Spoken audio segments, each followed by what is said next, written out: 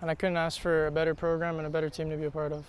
Hawaii second baseman Jake Tsukada is one of 14 seniors set to play in their final home series this weekend against Cal State Fullerton.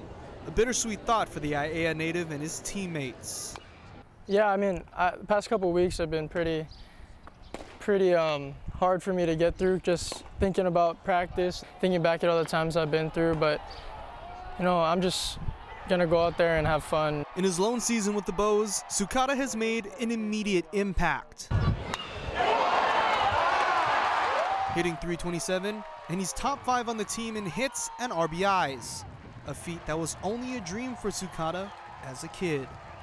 Back in 2010, Jake was featured on the Coach Mac Show, where we found out that at 9 years old, he was diagnosed with leg calvé-perthus, a degenerative disease that made him undergo multiple surgeries, without knowing if he'd ever play sports again. He was my favorite player when he played for UH. I still cheer for him in Boston. His name is Jonathan E.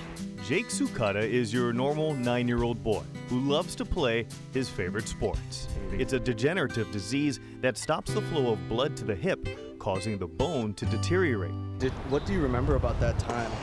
Honestly, I just remember how tough it was to just not be able to do the things that I love to do, which was sports and, you know, be outside with my friends. So it was tough, but I was lucky enough to have a good support system with my family, my friends, my aunties, my uncles to kind of take care of me and help me get through those times.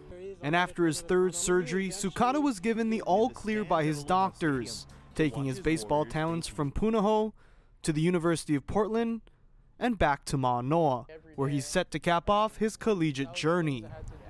I never would have imagined it. I mean, growing up, at that time, I wasn't even sure if I'd be able to play sports again. So just to be able to be on this field with these guys, I mean, the season, the way it's going is a blessing, but just to be a part of this team is what is most special to me. And the team has fully embraced his determination and unwavering work ethic. Character, the grit, the brains, the compassion, hold other players accountable, and it's important to him.